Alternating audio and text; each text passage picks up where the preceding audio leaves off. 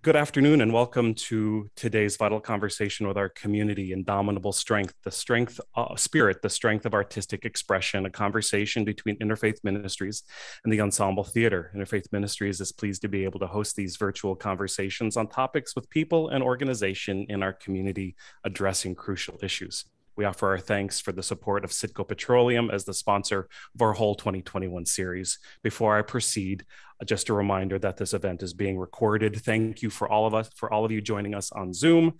Please keep yourselves muted and please use the chat box to send me any questions along the way. We welcome as well those who are joining us via Facebook Live.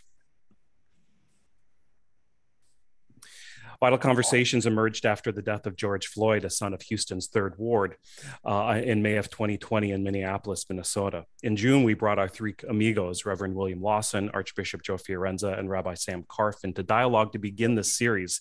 It would be the final time that the three amigos would be together in the same space, as Rabbi Karf died that following August, about a year ago. A second summer conversation on allyship followed, and then we began our fall 2020 series with a conversation between four outstanding young leaders and how their generation is on the forefront of social change. Our second fall conversation, then the next fall conversation was with the Fifth Ward CRC and Center for Urban Transformation. And we concluded the 2020 season with a vital conversation with scholars from Rice University's Houston Education Research Consortium. We began our 2021 series last month with a conversation with Ashley Johnson and Jonathan Brooks from Link Houston about transportation and equity.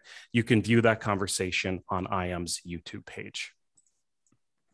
Please visit www.imgh.org to learn more about Interfaith Ministries and how to donate. At imgh.org, you can learn about our overall work in the community, and you can learn about our 2021 series. You'll have the opportunity to register for our upcoming Vital Conversations episode, including our upcoming September conversation with Project Curate. In the coming weeks, you'll also learn more about our October and December Vital Conversations, with October's focus on young leaders in our community and December focusing on health equity.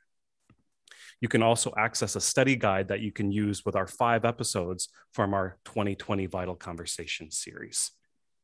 Today, our theme is the power of artistic expression. And let me share a personal story about why this conversation is important to me.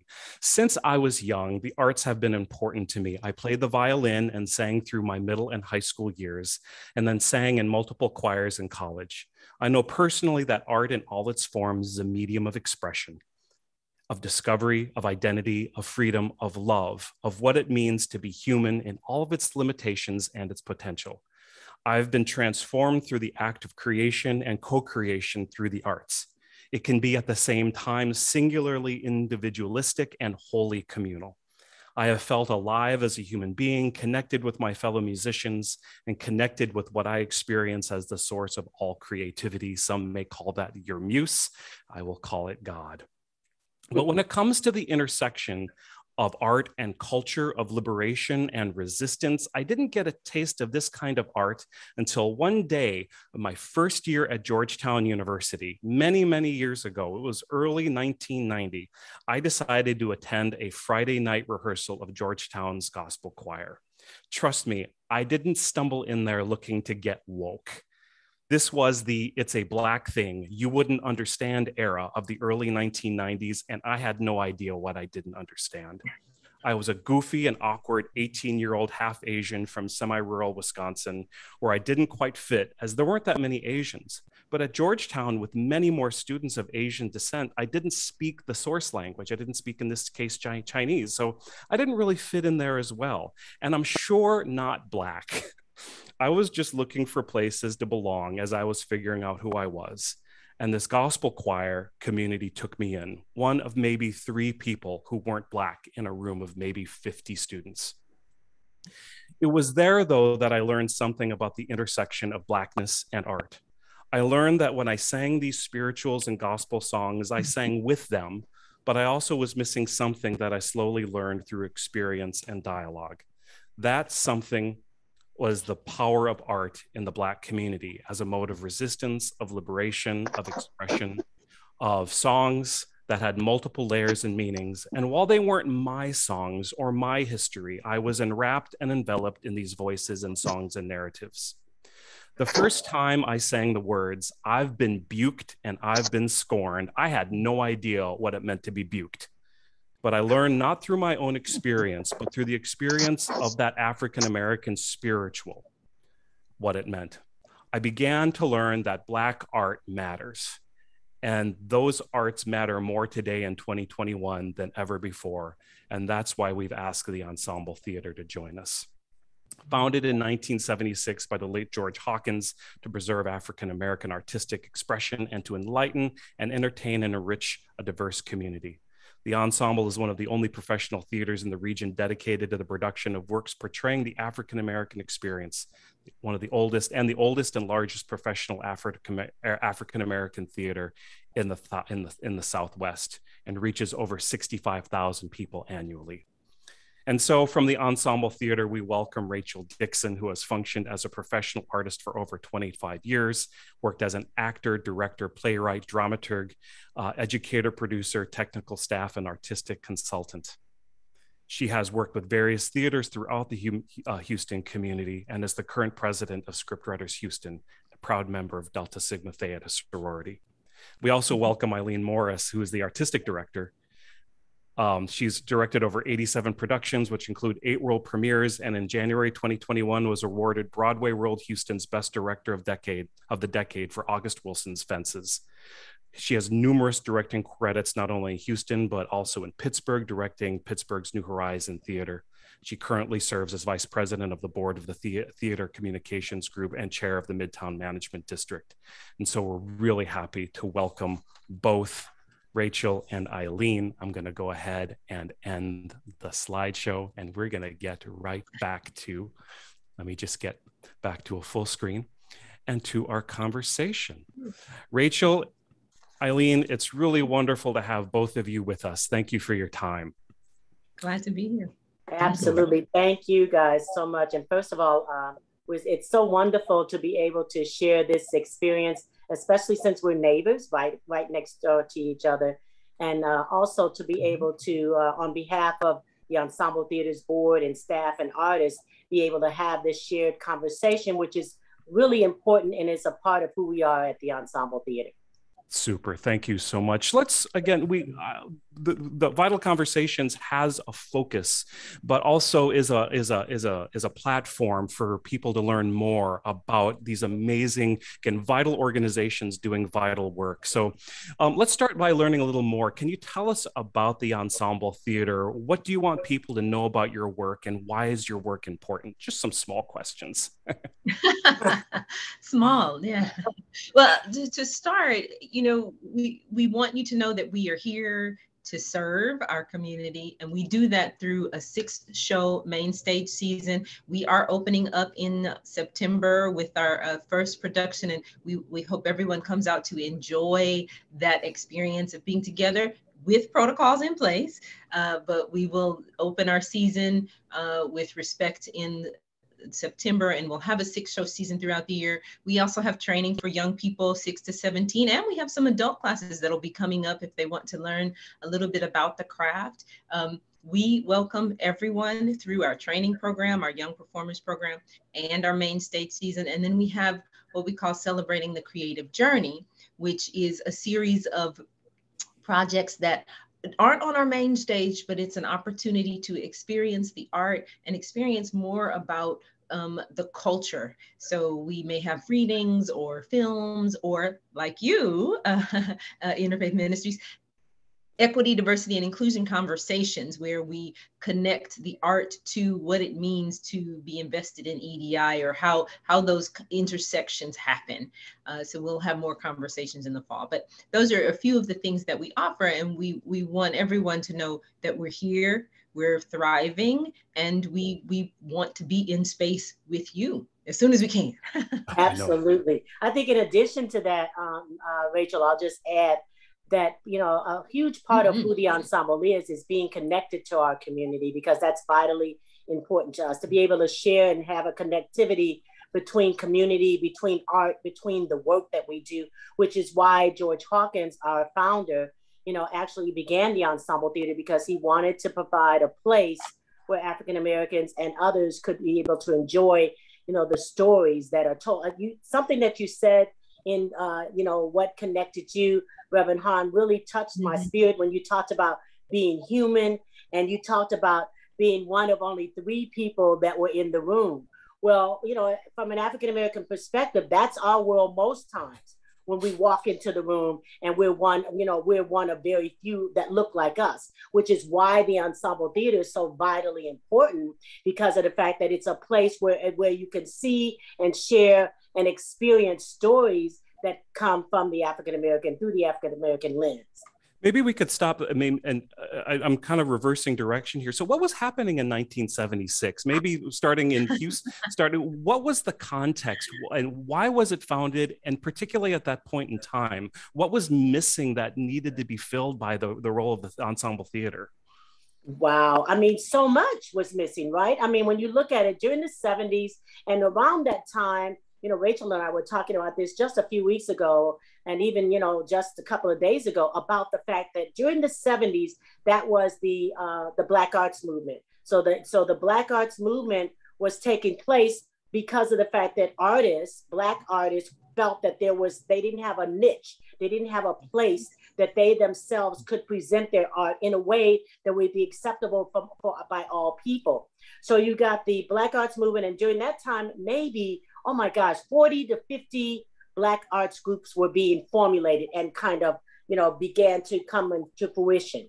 Now, when you look back at those arts groups, out of those 50 plus groups that actually became a part of the world, maybe 10 to 20 of them have, not, actually succeeded and actually been able to take part because either the founder passed or because of financial situation or just because the world changed. And then now when you fast forward, Rachel and I were looking at the fact that the Black Seed, which is a national organization that has brought together various arts groups that are of color, minority arts groups that are able to get funding.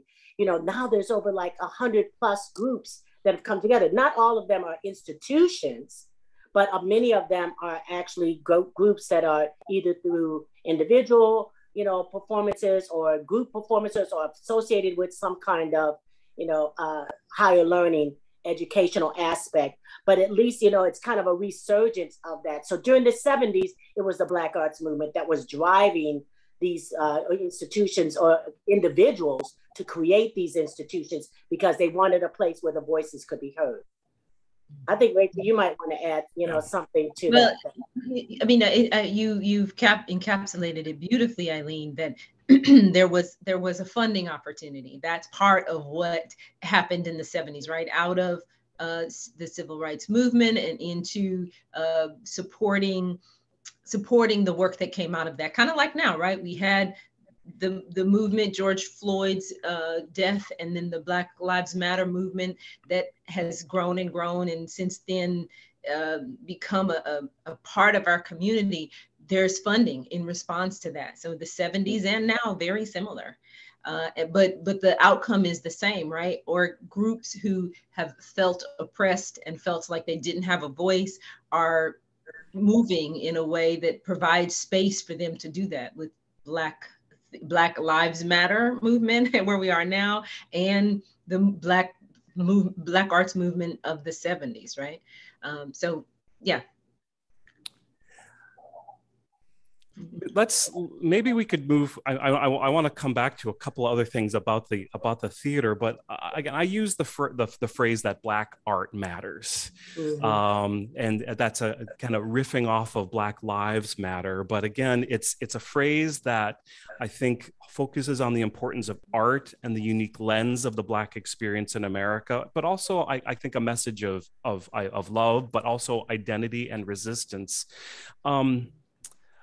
Can you talk a little bit about why does Black art matter and how does the Ensemble Theater embody that mattering? Yeah, I mean, go on, Rachel. No, we both inhaled, yes. Yep. Because that's a wonderful question, Reverend Hahn, a wonderful question.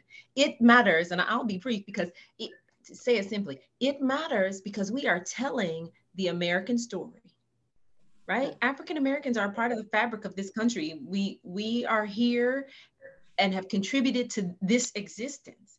And the art that we produce, not only does it give us a voice to communicate happenings through the African American lens, which is one of the most important things, right? But we also are telling the story of all people. Yeah. Right? When you went to the choir rehearsal, those were your songs you discovered. It's the very same with the pieces that we are presenting, with the work that we do in the community, right?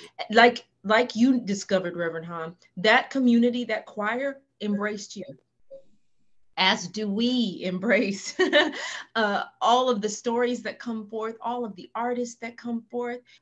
Our art matters because it gives voice and provides space for anyone who's willing to embrace it. Yeah, and it matters because we matter. I mean, I really, take that to heart, because we are human beings that are, are culturally specific human beings that are thrust into this world of Europeans, of Black and brown, of diversity, of so many different, aspects. And we matter as a result of that. When you think about the work that the Ensemble Theater does, the plays that are chosen, that's why I said earlier is that our work every day, we're ingrained in this work. This is a part of who we are. So we're not just doing a play to do a play.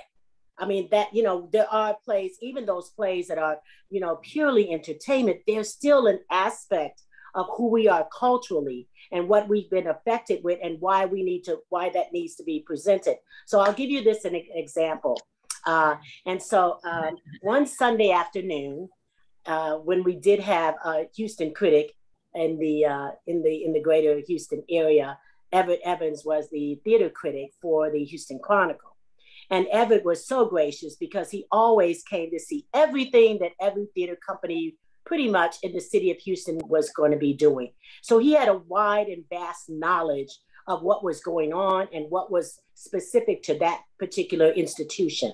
This particular Sunday afternoon, when he came to see the ensemble play, I happened to be there in the audience, and the play was David Mamet's Race. So now David Mamet is a European Caucasian playwright, male playwright, but this play, Race, dealt with a subject matter that dealt with someone that had been, not incarcerated, but was being tried because of something that had been done. And, all of these different entities were coming together. And so for us, we felt like it really was something that needed to be told from the African-American experience, because of the fact that that was a world that we lived in, and who better to express that than, the Ensemble Theater. So when it was intermission, he came out and he looked at me from across the lobby, and he, that was in a way for me to come over and have a conversation with him. And he said, Eileen, he said, what would we do if we didn't have the Ensemble Theater? He said, I don't know what we would do. These kinds of plays would be told from a different perspective, and not always necessarily it would be the truth of that particular group, but not the truth from a group that has lived and breathed, that experience. And that really touched me when he said that. And another thing that kind of I think about is another story. And Rachel, you might want to share this one. The other extreme was somebody with even more power than Everett Evans was a little girl who came to see Cinderella when we were doing it. Now she's what, 8 years old, and she said after the show, she said, "Mommy, that princess looks like me." Mm. So what else can matter besides allowing people to see themselves? And they say art imitates life, life imitates art, whichever is true. There's an ongoing debate. We know that the stories we tell reflects a world that people are moving in, and they deserve to see themselves. So when she said that, that story was told to us. And another example is a woman who was 100 years old saw a show that we did from Porch Society. She said, after the show, she said, "I know those people. That was my house." Mm-hmm. And so that was beautiful. Mm-hmm. And I think it may have been one of her first times at the theater. Right. So pretty powerful. Lets us know that we matter. Yeah, which is why Mr. Hawkins actually founded the theater, because when he was, he was an actor at first, And so he was acting, but he was acting at, other places but there were places where his voice wasn't the primary voice. And he wanted to be able to have a place where the voice of, of the stories that he knew could be primary, and they could be, enriched and told and talked about and shared from a global perspective. Let me there's so many things I want to touch on, but I want to, and I'm going to try to connect these a little bit. Often with our Vital Conversations, we've talked in the past with people working on either, maybe working on issues and with policy, like with our conversation last month with Link Houston about transportation policy, or with the Houston Education Research Consortium about education policy. Can you talk to me a little bit about how art can change, how your experience with how art changes things, with the change that you're seeking to bring into the community?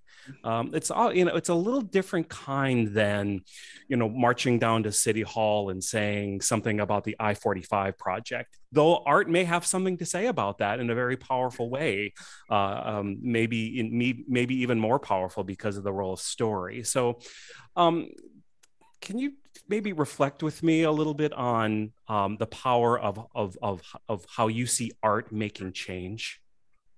One person at a time, Reverend Hahn. You started with your story of going into that choir rehearsal. That changed you. And sometimes those seeds are not unearthed until later. But I know so many artists who say, art changed my life. It saved me. And when those artists present their pieces for an audience of folks, no, that audience member may not be moved to exit the theater and go straight to Washington or Austin, right? Yeah. But they will be moved to think about further, to perhaps support a little bit more, to perhaps speak up about.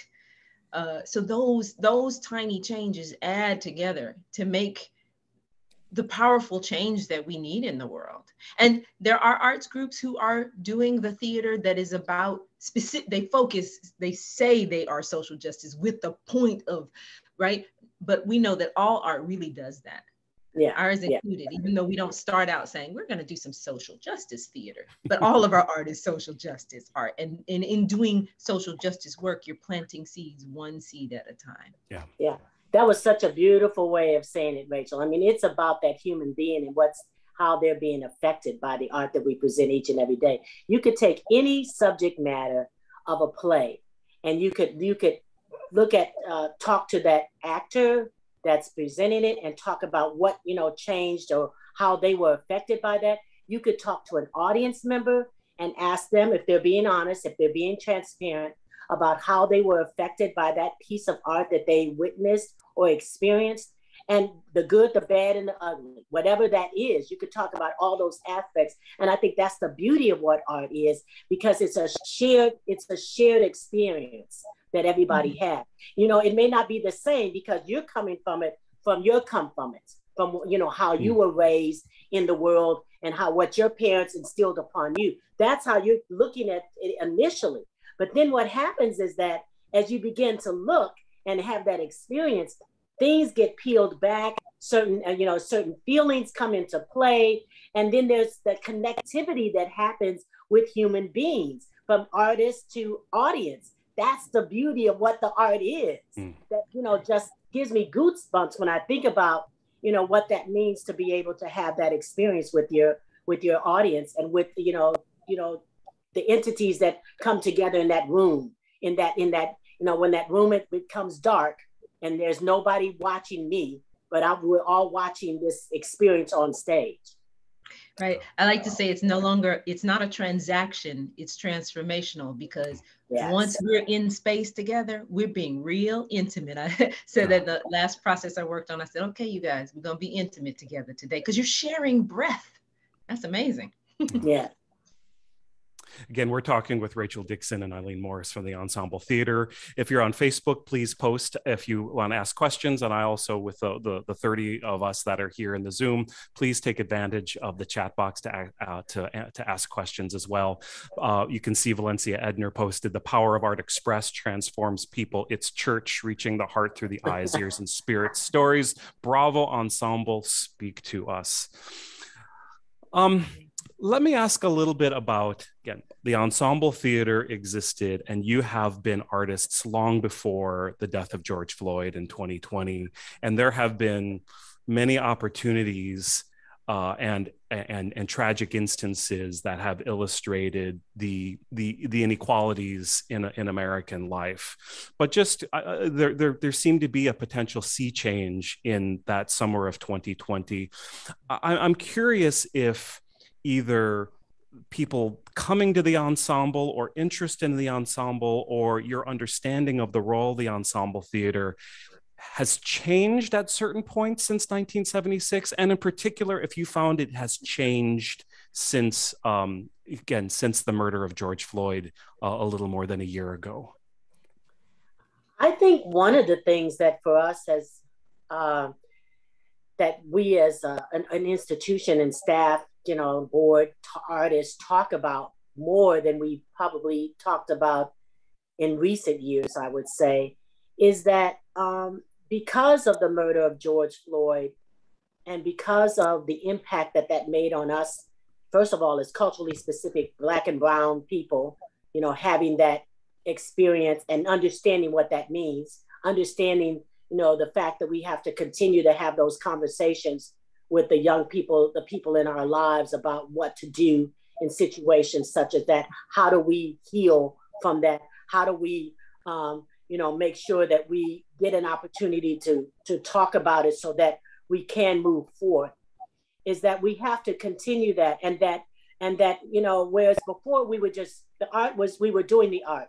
We were having dialogue exchanges after a production and talking about it and having shared experience. Now we understand, maybe I should say we're more animate about the fact that we have to be really strong-willed about making sure that the conversations happen, that our audiences understand why we're doing the art that we're doing, why it's important that this type of play be done at the Ensemble Theater, why this particular story needs to be told at this time. For instance, like we're going to be doing a play this year, 2 plays I would just bring up. One is about one of your 3 amigos, Reverend William A. Lawson, and Mrs. Audrey Lawson.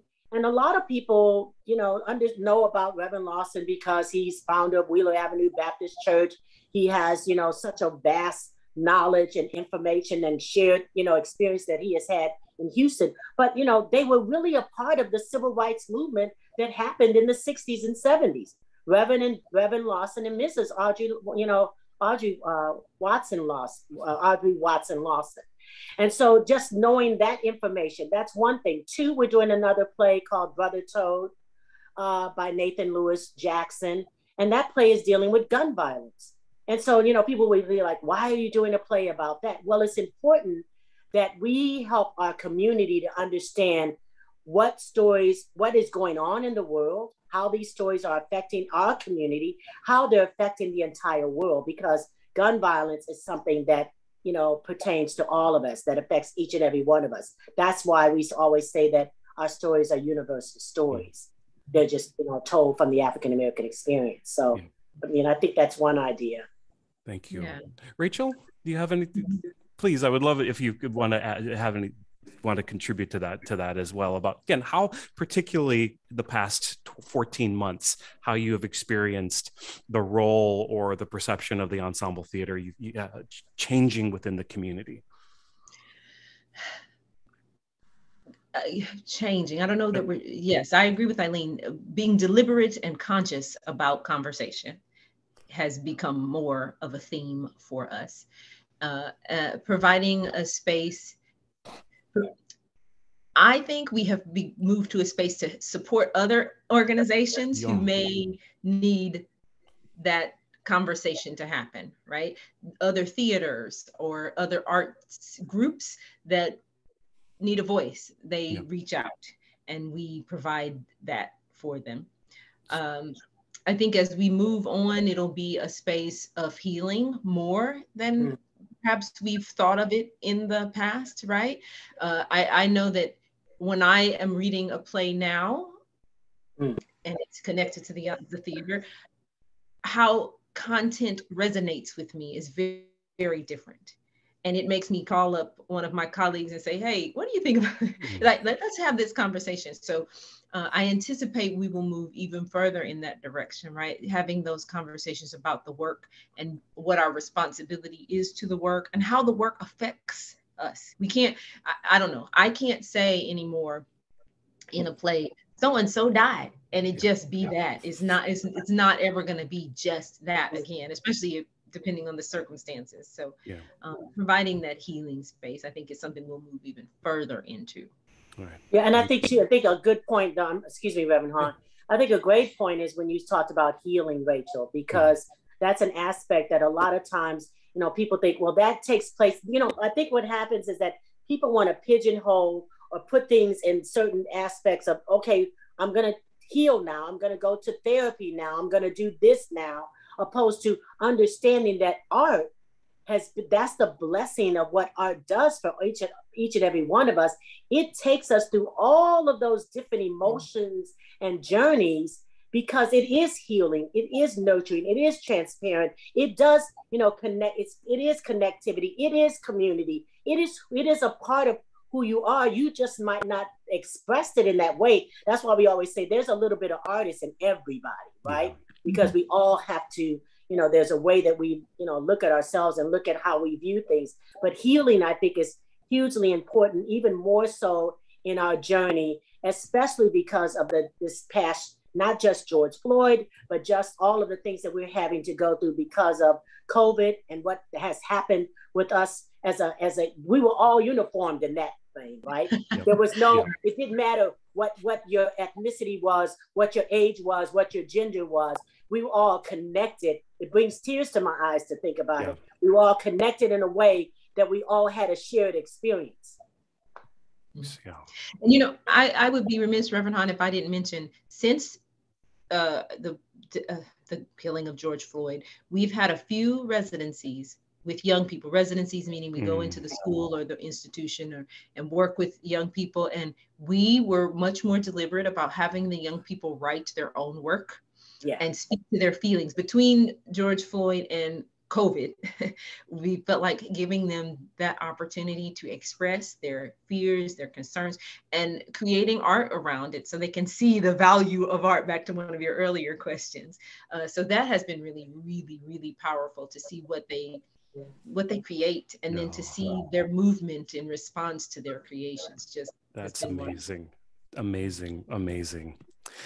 I want to ask maybe a slightly personal question. You mentioned a second the artist in each of us, and it's not just about the art but the artist. And I'm wondering if you would be able to share just a little bit about being both of your artists and women and women of color. How did you come to the performing arts? What spoke about it to you, and what has kept you in this space for these many years? Eileen, let me just, I'll put you on the spot first. I think, and we always have to breathe when we hear questions that really, kind of capture our heart, pull at our heartstrings, because it's, I mean, for Rachel and I both, but I'm going to speak for Eileen, it's a part of who I am. I always look at my art as my ministry. And who, what I've been called to do, right? But I went to Catholic schools all my life, and those who have known me have heard this story. And so I went to Catholic grade school and Catholic high school, and up until 5th grade, I wanted to be a nun. And that, somehow changed. I keep telling everybody my, hormones kicked in. I started wearing glasses, who knows, right? But I really always felt that I wanted to be connected to the community, connected to human beings, being able to express myself in a way. And I really started doing theater at that time. Fast forward, the thing is that, I was in a school where there was only a couple that looked like me. So they couldn't see me being Snow White or playing, in a play that traditionally was for, someone of European descent. And so, you have to fight and claw and prove your way, prove that you're worthy and that you're talented enough and can do the work. And so for me, my art it's always been a part of who I am. It's been a part of the fact that I'm able to express myself as a Black female. I've been able to learn more about who I am because of my art, through the art that is being presented. And I love it. I love being able to. So as an actress, I love that because I was an actress. I've always been an actress, even though I don't get to perform as much anymore because of my responsibilities and the time, constraints that, fall upon at the Ensemble Theater, but I still get to, some things occasionally. And then as a director, because you're delving into so many different aspects when you do this work, and you're getting an opportunity to kind of mold and shape and have conversations and talk about and dissect and pull apart and enjoy and have this delicious experience through your art. So for me, it's a part of, I know I've been blessed to be able to do the art that we're, doing each and every day and will continue to do. And, I don't see, you got to look at an August Wilson play where a character may be in her 20s. And then in that same play, there's a character in their 50s or 60s. And I go, oh, wow, I could do that play because I did it when I was younger and I could do it now that I'm older. That's the kind of beauty of what art is. If you're able to memorize a line or read a script or, dissect the character, you could do it at any age. That's the beauty of it. It doesn't require training or the history. If it's something you ever thought you wanted to try, it's so worth it. Yeah. How about you, Rachel? What brought you to the arts? Oh, there were a few things along the way that brought me to the arts. I remember seeing my sister in a pageant. Those were real popular back in the early 80s. And she did a monologue or something. And I was like, I want to do that, partially because she did it. But that was my first introduction to, this is something, right? Because you remember, right? We didn't have TV with a bunch of channels. And even if you did, there were very few shows. So that was not my representation. But when I saw my sister, I thought, that's something people can do. Maybe I'll try it. So that was the start. And then, along the way, experiences with the craft, I realized now were a part of just pushing me forward, being in a play in 5th grade and being really upset that I was the queen. My king was who he was. I was like so distraught about that. And then crying because I got cast as a Munchkin. I cried for about a week that I got cast as a Munchkin instead of Dorothy. I was just devastated. But all of that time, I never thought I want to be an actor because, a lot of Africans still today, a lot of Black and brown families say you can't do that. It's not going to make you money. You got to have a money making job. And then in high school, it was never said, but it was understood you can't audition for this. Same as Miss Eileen, right? And I went kind of that unspoken rule, right? And my theater teacher said it doesn't matter what he says, you can do this, this, and this. And then I went to school for engineering in college, and my mother died while I was in college, and that was the kicker for me that said I need to do, and I encourage people, do what you feel like you need to do, if you're called to do it. And for me, like Miss Eileen, I am called to create, to engage people, to help people think, move, feel. I'm a believer you have an idea, whether that's as an actor or a writer or a director, and then that idea, you get the people engaged to make it happen, and then you're creating art, and that's as close as we're going to get to God, right? Is creating. So that is what got me here, and what has kept me here is just believing I have a voice. And I think you need to grow. No. I'm sorry, Rachel. I got excited when you said that about, the different entities that come together, because that's why part of the ensemble's name, Ensemble, it's a group of people coming together to create, to do things. I love that process. When you're bringing together all of those designers that have all these, we're all coming from the same Bible, right? which is our script. It's the same text but we're all coming from it with different perspectives because you're using your knowledge and your, again, I'll say this word, come from its ears, and you're putting that together, but you're taking all of these pieces together to create the one piece that's going to be shared with your audience. That's a beautiful thing. It is.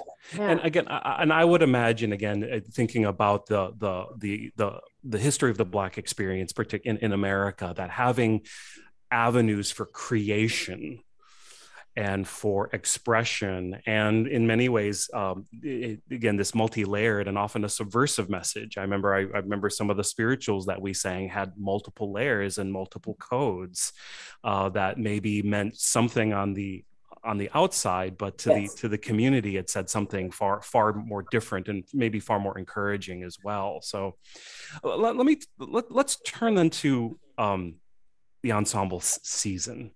I love that you look to have themes for seasons at the ensemble theater. And again, one of the reasons that we titled this conversation "Indomitable Spirit" is that that's the theme of the season coming up. Can you share more about why you chose that title and give us a little taste of what's going to be part of that theme? Well, in talking about the title, we, of course, bounced around, as we always do, several different options. And Indomitable Spirit, Miss Eileen, it kind of held on to her. So, but it is, we agreed, right? The ensemble has been here. The ensemble is here and survived through COVID. And a lot of theaters didn't. And we believe we'll be here to have this conversation again in 20, 30 years, right? So just indomitable, meaning we cannot be beaten. We are going forth knowing that we have something to do and we cannot be beaten. And then the spirit is right. The spirit of the craft, the spirit of our ancestors are with us. Yes. And I say, yes, we are all working together with a churning from the inside that keeps us moving forward. So Indomitable Spirit is about that. And that's what we know coming out of COVID, coming out of and with the Black Lives Matter movement, a part of what we're doing this year. We are going to go forth and be strong in spirit and do good work. And if our actual completed season is Indomitable Spirit, make sure I get it right, tenaciously empowered together, or together empowered tenaciously, but it's TET. Okay, TET, right? That's who we are, the ensemble theater. And so we know that, you know, we have to have the drive. We have to do it together here, where the ensemble theater, where the E is for everyone and everyone counts. And it's part of our phrase, right? And we are empowered to just move forward. So I think also, we you know, when you think about that, we're celebrating 45 years. This is our 45th anniversary season. And Reverend Hahn, first of all, we're grateful that the community has supported us throughout the years. We're grateful to be, you know, standing as the oldest, the oldest arts entity in Midtown. And for those of you that don't know, Midtown is also a cultural arts district designated by the Texas Commission on the Arts, maybe about 9 years ago. And so the ensemble theater was very much a part of, you know, them getting that designation because of the fact of our history and the legacy that we have.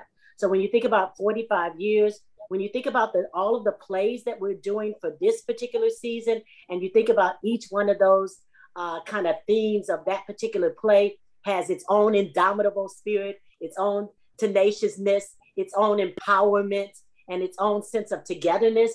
That's another way that we, you know, choose the theme, because it's based upon and it's layered with the theme of all of the plays that are being done. But all of it, you know, is a part of the community that we serve each and every day. That really is what empowers us to do the work that we do and brings us such joy. I just want to highlight a couple of of comments in the chat box. Gorgeous conversation. You're speaking to my soul. Thank you to the Ensemble Theater as an implant or to the Houston area and a new employee here at Interfaith Conversations. So enlightening. I had no idea what the Ensemble did and how it has impacted the community. So you have quite a few fans here in the room with us. Two questions. What are your challenges right now? But I also want to ask, what is maybe some success stories as well? So maybe start first. What do you see as the challenges right now for the ensemble or maybe within the arts community? And then we can switch to talking about what success looks like, maybe some success stories about the Ensemble Theater. Maybe what are challenges are just more, challenges that become opportunities, right? So I think that for all of us that are getting ready to, begin to embark on opening up, maybe that's even just a very kind of raw, transparent way of, saying it, but just the fact that we're to begin to take a leap of faith back into the world, to be able to bring the art, to our community is going to be a challenge. Just getting helping for ourselves to actually, be able to implement all of the CDC guidelines and COVID compliances that need to be done for the safety of our artists, our staff, and our patrons. Those are going to be opportunities that we're going to be, looking at. And because things are changing every day, I think that's the big challenge, is because there's so much uncertainty amongst things that are going on in that vein. That would be one kind of thing that I would think about. And then for us, our previous managing director, Miss Jeanette Cosley, had retired this past October. And so we're going to be introducing a new managing director to our community, which is great. And we're very excited about that. But just the fact that, with Jeanette's longevity and history, she had been with the theater for 17 years. Yeah. So, just making those adjustments with our community, with funders, with staffing, that's another opportunity that we're going to be having to reintroduce someone to the community and getting them involved and letting them know, hey, we are still here, despite all of the challenges that we had with COVID. And we did have to do some furloughs. We've been able to bring people back on to staff. We've been able to continue. We did not close the doors. Those of us that remained on payroll were still able to have a job. Those are hugely important, wonderful things that because of our community, because of the funders that support the Ensemble Theater, we've been able to continue to do. Super, thank you. I think an additional challenge, though, I love how you put it, Ms. Eileen, that it's an opportunity, really, is the burgeoning of funding and support of Black and Brown right now, the optimism that it will maintain. Yeah. Right, because there's lots of support right now, which is wonderful, and I agree, it's an opportunity. But where will that be in a year, right? Because we've seen the swing in the tide happen many times. Yes. The hope is that it will maintain, and the entities that have been able to sustain because of that support will still have that support in a year, and will have taken the challenge that is coming and prepared in order to turn it into an opportunity. I think something else that is a challenge is, right, as Eileen mentioned, COVID with schools, right? We don't know what's happening with schools, and so much of our work is about the young people that we serve. It's about going into schools and doing shows for children and having residencies and having conversations with teachers and kiddos. And what does that look like? We don't know. Yeah, maybe that's the. Oh, I'm sorry, Eileen. No. I was just thinking about, just another couple of things is, believe it or not, because of all the things that have happened with COVID, and we've heard a lot about teachers saying that, I'm not going to teach anymore, and they retired or something like that. Well, we've had we planned a season based on artists that we know would possibly be able to partake and be a part of it. Some of those artists have moved out or moving out of state or have moved. Some of them are, like several of our artists are pregnant. And so then that kind of is a change for us that, we're having to adjust what we thought we would be able to depend on and, you know, kind of look back, and just finding new artists in the community to be a part of the work that we do. You know, and maybe I know that I wanted to ask about success stories, but I think this whole vital conversation has been about the wonderful success. Maybe that's a good segue to talk about what can people do. Rachel, you mentioned that the hope of both the hope and the concern about the being able to sustain the support into Black and Brown arts communities.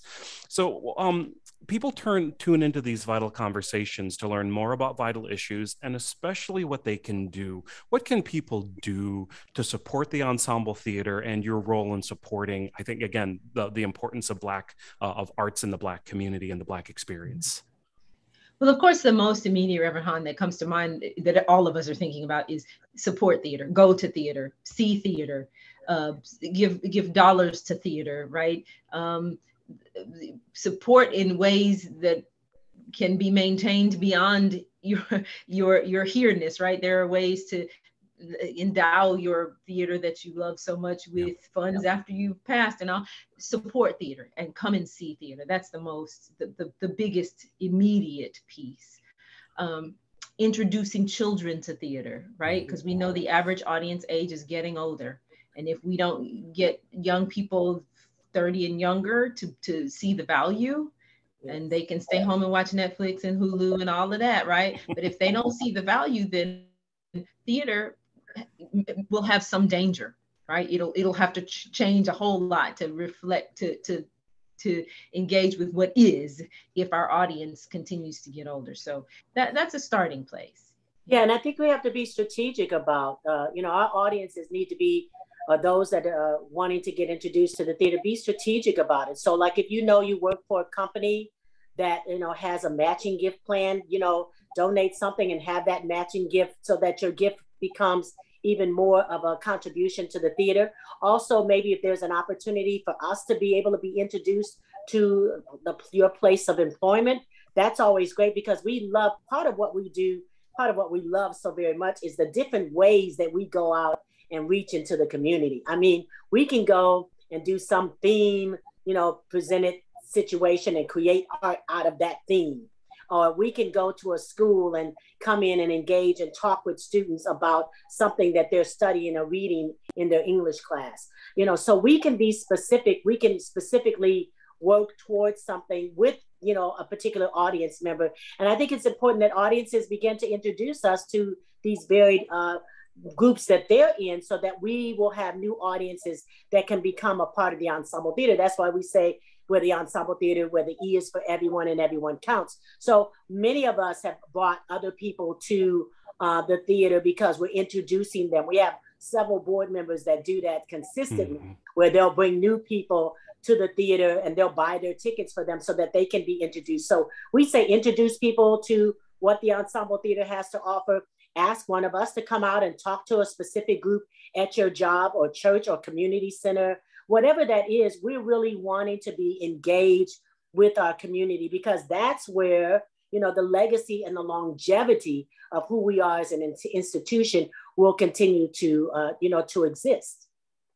Someone mentioned in the chat our senior matinees, and I'm so excited that there are folks who love those, because we enjoy those as well, where sometimes we'll have seniors and students together in the audience, right? And we'll be even more deliberate about the conversations that those two groups have, right? But it's beautiful to see everybody from the little to the big in the space, right? And one more thing I think folks can do is, when you hear about, especially if this is your wheelhouse, for a lot of us it's not, but when you hear about House bills and Senate bills and the policy that you mentioned, Reverend Hahn, happening around the support of arts, make your voice be heard.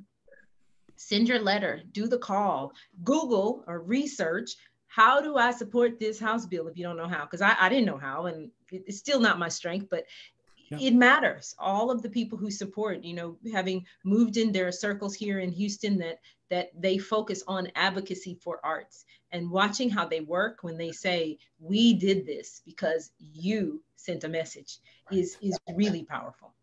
That's an important, and I know we could have a whole other conversation about the culture and policy of how arts get funded here in the greater Houston area by various foundations and alliances, and hopefully, again, my guess is that they have probably not been equitable or in the past, but hopefully are improving.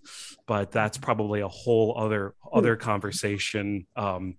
Perhaps to be had at another time. But just want to raise that consciousness and awareness to those who are listening, that it's just not about besides, I think, bills and policies, but there's a whole kind of funding kind of culture or kind of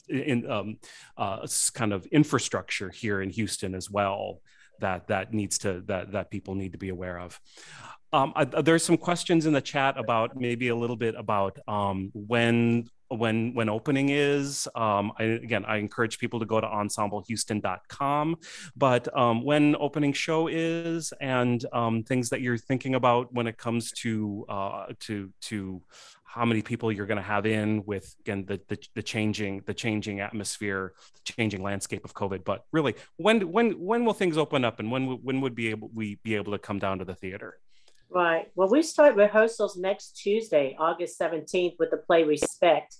Not based on the movie, but, it definitely has Aretha Franklin, a couple of songs in the play itself. But it deals with the empowerment of women, and written by Dr. Dorothy Marsick, directed by Tony Glover, who's a well-known local HSPDA graduate and Houstonian artist. So that actually opens on September 23rd, I believe, is the date that we actually open. That play will run until October 17th. And so what we're going to be doing for the first play of the season is we're actually going to have limited audiences that will be able to attend the show. So it will be live. We will follow, again, CDC guidelines and regulations. We will have things in place that audiences will know about by visiting our website or going on, getting the information from the Ensemble Theater. But we'll have limited audiences for the first show. Also, that first show will be a show without intermission. So once you come into the theater and get seated, then when the show ends, then that will be the end of that play. It'll be like an hour and 20 minutes, hour and 30-minute performance that will be seen. So that will help us to kind of reduce interaction amongst people and audiences and crowds and that kind of thing until things settle down. We plan on doing that for the first show, everybody.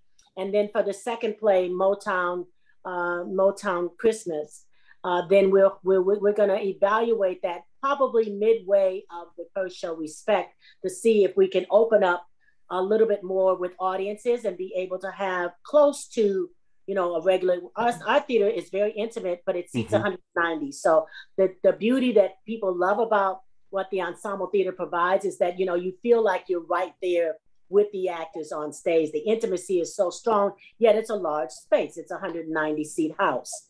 So we're looking to open that up a little bit more for the holiday, Christmas show. So that's really what we're going to be putting in place. We'll still be doing some aspects virtually. Rachel, you might want to talk about that. Some of the virtual things that we'll do, and then a few other in-person things that we'll do with small audiences. Mm-hmm. Yeah, we'll be moving with a conversation in September, an equity, diversity, inclusion conversation right now that will be in collaboration with another theater. So we're looking forward to see what that is, and talking about some form of intersectionality, which hasn't been fully distilled, but that will be a virtual conversation that happens. We'll be having an acting class coming up in September as well. So if you are an adult and thought about taking an acting class, or even if you're seasoned and want to get that muscle moving, since we've all kind of been on a break for a while, then that could be a good class. And it is also virtual. Now just like with the shows, we're planning to increase and become more face-to-face as the year goes on. So the next acting class will be face-to-face, and the next few conversations will be in person. So yeah, and moving into the year, Miss Eileen, you mentioned already The Lawsons. I'm terribly excited about that by Melda Beatty. It's a world premiere musical, and to tell the story of Reverend Lawson and Miss It's Audrey Lawson. I think it's going to be really dynamic, right? It's a play with music, but it has several songs, and the cast is really fabulous of all of our shows this year. We're really excited to see the work that they bring to this stage, and that opens the end of the end of January 24th, right? So we're looking forward to moving into the year with some really exciting work. That is Rachel Dixon, Eileen J. Morris. I wish I had a whole other hour, but we've come to the end. So I wanted to thank you. Let me just have a couple of closing announcements. Again, we hope to see you for our September conversation with Project Curate. But before then, we hope you can join us or continue to join us for our dialogue workshops at Interfaith Ministries. We're hosting in partnership with an organization called Braver Angels. So please visit. I've got a slide here, but if you'll visit imgh.org and go to events and our dialogue workshops, we would really hope that you would join us. We've got one on September 28th and one on November 9th. Thank you all for joining us today. Again, you can learn more about the Ensemble Theater at ensemblehouston.com, and you can visit us at imgh.org to learn more about Interfaith's work. Again, thank you to Citgo Petroleum Corporation for sponsoring this episode and the entire series. Rachel, Eileen, thank you so much again, and look forward to getting to the Ensemble Theater to see a show this fall. Excellent. Thank you. Thank you very much, Reverend Hahn. We appreciate it. Thank you, audience. All right. Thanks, everyone. Awesome.